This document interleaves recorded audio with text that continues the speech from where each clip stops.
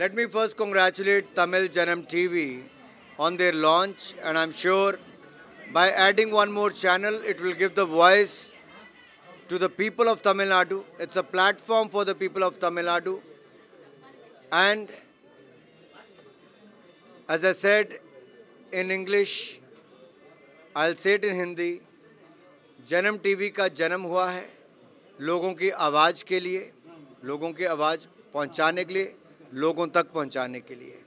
I think if you look at India today, there are hundreds of channels who are providing good content, news to millions of Indians across states. Adding one more channel means it will give more opportunities to good reporters to report the work, also to create awareness among the programs and policies of the governments, and also to keep a check on the working of the government. It's very, very important for the media because the media plays a very, very important role, a decisive role in a democracy. And with the Tamil Janam TV coming, I'm sure they're going to play a very important role, especially when India, Bharat, has fixed a target of becoming a Viksit Bharat, a developed India by 2047.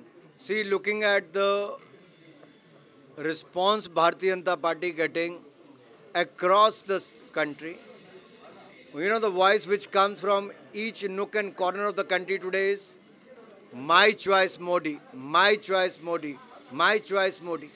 That is what people are saying. When you board an aircraft or you board a train, or you're traveling, you're walking on the streets, people walk up to us, ab ki baar 400 par. That is the voice in each nook and corner of the country. People want to see Prime Minister Modi for the third consecutive term so that India becomes the third largest economy of the world. People want to see more progress, growth of the country, the development of the country. People want to see more poor coming out of the marginal society from the multidimensional poverty line as they have come out.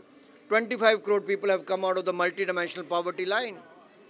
They see when they come out of the multidimensional poverty line, they have a more spending power, creating more demand, creating more jobs, creating more self-employment and employment in the country. The Tamil Nadu Chief Minister's statement shows itself how nervous he is from Prime Minister Modi's coming to Tamil Nadu. Why is he shivering? Why is he making such kind of statement? He should be happy that Prime Minister Modi is coming to Tamil Nadu because the people of Tamil Nadu loves Prime Minister Modi and say, my choice Modi. At the same time, Prime Minister Modi loves Tamil Nadu, the rich culture, tradition, history and the progress of Tamil Nadu. When the new parliament building was opened, Sangol was installed, a great respect to the state of Tamil Nadu. By starting the program Kashi Tamil Sangamam, a great respect and connect between Kashi and Tamil Nadu.